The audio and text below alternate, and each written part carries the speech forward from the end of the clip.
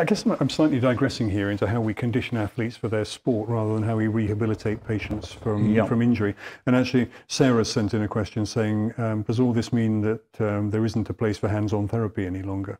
No, that's the problem, that people misunderstand it. This is rehabilitation. This is rehabilitation of movement to functionality.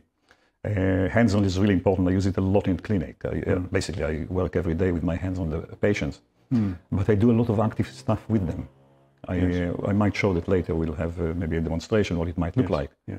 And it just makes it a lot more interesting than just doing passive techniques all the time. There's a lot of range and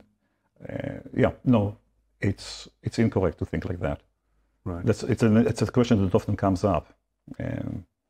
But for example, even if we look at the repair process, the initial part would benefit a lot from movement, even passive movement. Techniques that are associated with pumping of tissues.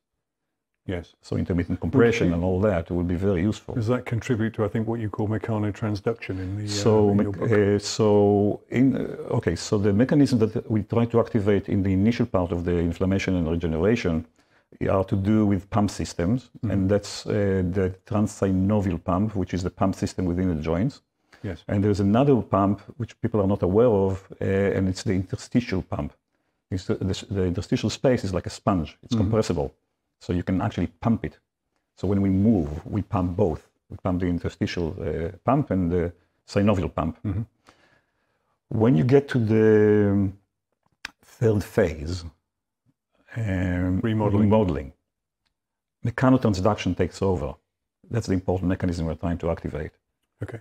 Mechano-transduction is the body's ability to convert mechanical signals into biological processes. Right. Yes. Okay. So all this modeling needs mechano-transduction. It's not so much about pumping and the transsynovial pump, unless there is swelling in the area, still the case. But you really want to move it to stimulate mechano-transduction.